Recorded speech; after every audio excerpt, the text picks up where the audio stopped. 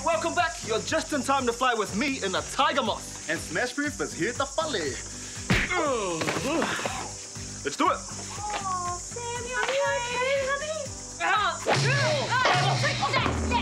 Technology.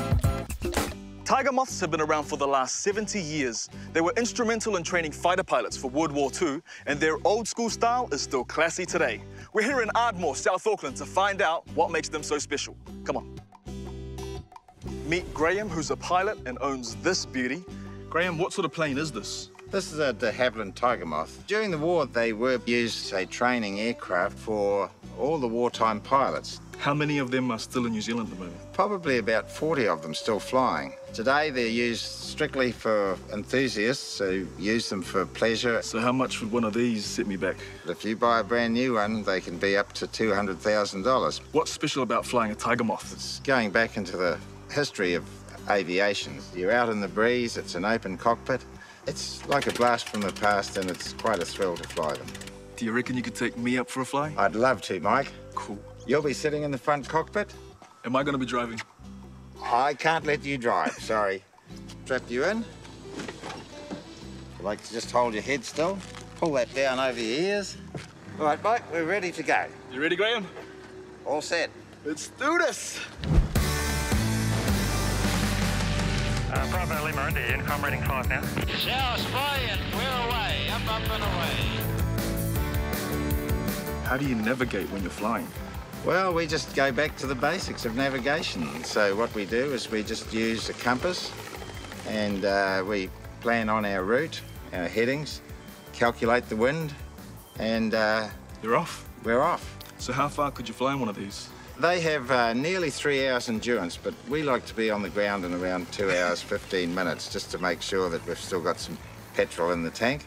And they cruise at around 80 miles an hour. We can go about nearly 200 miles. What are the wings made of? Well, the wings are made of wood. Originally, it was covered with cotton or linen, and then they apply what they call aircraft dope to it, gave it protection from the elements. Now, what sort of engine does the Tiger Moth have? It's a 4-cylinder inline engine. It's built upside down so that we have the crankshaft at the top and all the cylinders down at the bottom. Why is that? Is that for space?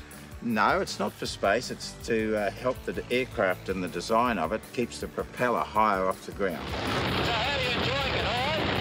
It's amazing. It's awesome. You can feel that air, everything rushing past. Yeah. It's like riding a sports car top down, but you're flying. Whew. That was awesome. Thank you so much to Graham for showing us a bit of aviation history. If you guys want to know more about Tiger Moths, do check out the website below. And yeah, I have seen the teeth of a Tiger Moth. Rah! Soup! See ya. Smashproof have been talking aloud since forming in 2005, but do they have what it takes to survive in 2009 with the debut of their album, The Weeknd? Well, we're gonna test the boys to see how Smashproof really are! Music.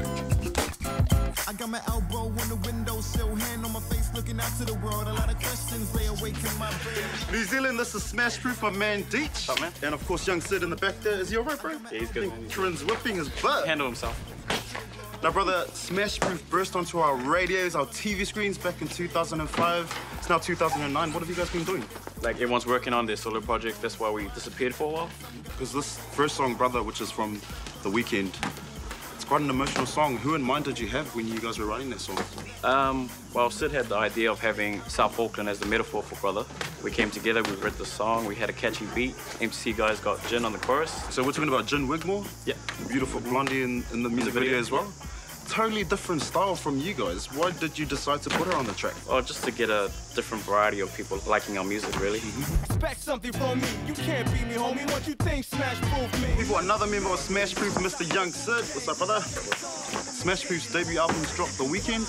Yeah. Can you tell us why you guys called it that? Because it's about us. And when you clock out on Friday, what do you want to do? You want to go out and have some fun because you had a whole week of being a slave for someone else. What kind of issues are you trying to address with the song, Brother? Just trying to address the South Auckland living, from like the random acts of violence to the hustling side to putting food on the table at all costs. Is it really that bad out there? The parts that I grew up in, that was my life. I seen all that BS. So that was the whole life through. Yeah, we live through it and we still go for it right now. And I know a lot of kids out there go for it as well. With this album, what makes you think people listen to you guys? Because we're from it. That's why we got straight. We're allowed to talk about these sort of issues. Well, what do you want to say now? I don't believe what you hear on TV. Most of it's eat us.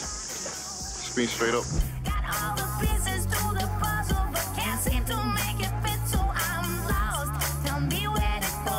Boys, you both survived our mat of death. What was it like on there for you two? We thrashed them. Easy. Easy. I don't know. What do they do? Pacific Beach Street. Done.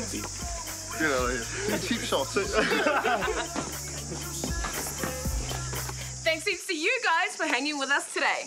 Make sure you log on to our website to win some free stuff. Thanks to all our guests on the show. Have a great day. Big ups to Smashproof. Now they're going to take it away with their latest hit, Brother. I got my elbow on the window, still hand on my face, looking out to the world. A lot of questions lay awake in my brain, and I'm still trying to suss out what I'ma say. And if I do speak on some things, is it you that's gonna cop all the hate? So here goes. Why is it that when some guy makes it out of hood life, they like, no, we can't let you, and allow 5-0 to rape girls and compensate them like they're the victim first. So wanna know all the things why you letting your little brother slam rocks on the side of blocks to do whatever. Do you really think it's making it better? What I see is a cold war living. Your little sister, no one is a hood rat, giving all the hood that pleasure. All she wanna do is fit in.